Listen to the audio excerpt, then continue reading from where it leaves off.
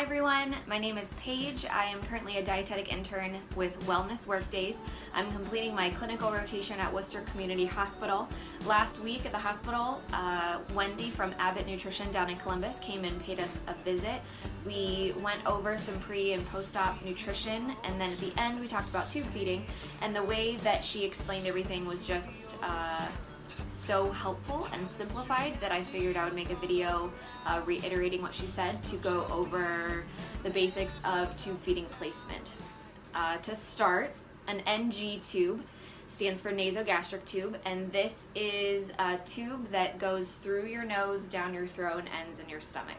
The purpose is if you can't chew and swallow very well, feeding is just right into your stomach. But you can imagine that that's not very popular because no one really wants a tube down their throat through their nose all the time. So NG tube. The next tube is a PEG tube. All G tubes start as a PEG because PEG stands for percutaneous endoscopic gastrostomy tube, and this is referring to how the PEG tube is placed. So what happens is a scope is put down the throat through the esophagus and into the stomach. Looks around. A light then is they shine a light to the outside of the stomach, and from there they'll use the light as a guide, and they'll make a little incision through the abdominal wall into the stomach.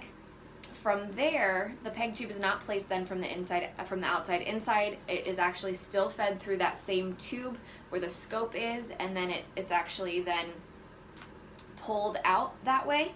So it's not this long. This tube is like an IV tube. It's not a tube feeding tube. It's a little bit wider. But there is a bumper at the end of a PEG tube. It'll be about half the size of this. This is just an example.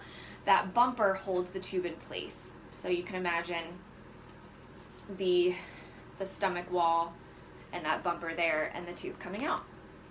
So that's a PEG tube. A lot of people get PEG and G tube confused. A G tube just is a gastrostomy tube. People can keep PEG tubes, or they can be changed to G tubes.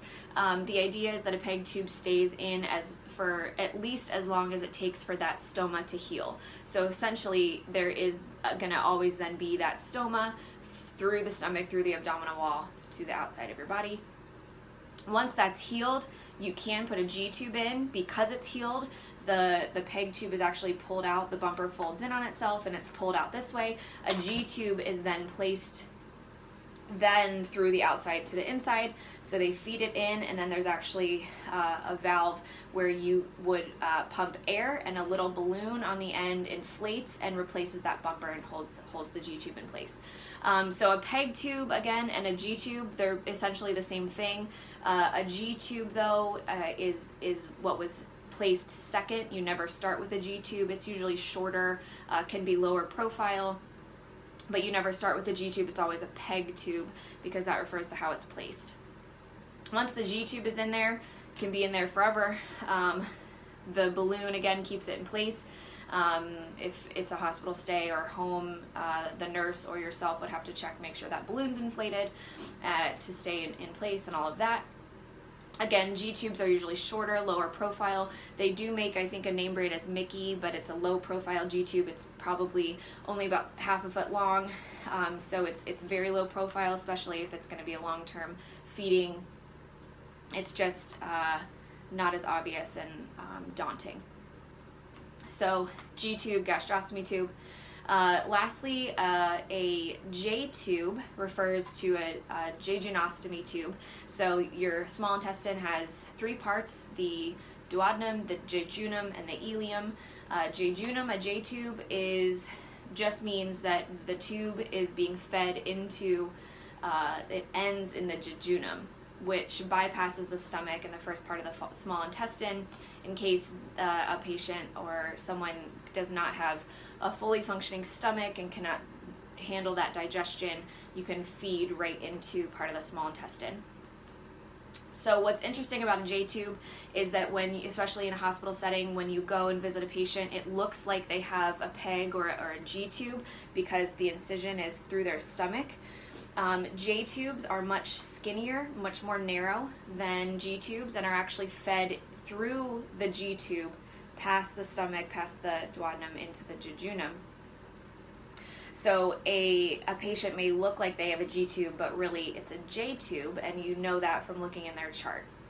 You know, it's obviously noted where their tube feeds it is ending. So as clinicians, it's important to not be confused. You know, it looks like it's feeding into the stomach. It doesn't necessarily, just because that's what it looks like on the outside, doesn't mean that the end of that tube is ending in the stomach. It could end in the jejunum. And what was interesting is she showed us how skinny a J tube will be and can be fed through a thicker tube coming out of the stomach. So I hope that was helpful. It was really helpful for me when they broke it down. If you have any questions, let me know.